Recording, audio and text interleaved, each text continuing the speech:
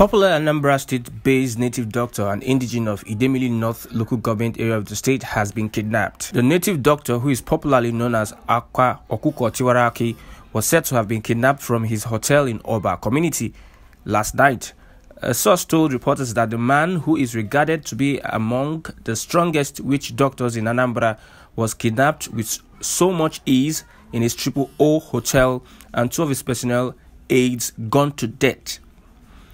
AKWA OKUKO TIWARA is also regarded as the richest witch doctor in Anambra.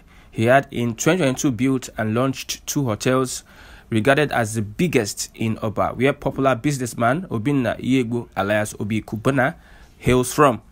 A source told reporters that AKWA OKUKO TIWARA Noba has been kidnapped last night in his P hotel. 2 of his security men were shot dead, where is Ngocha and Odeshi.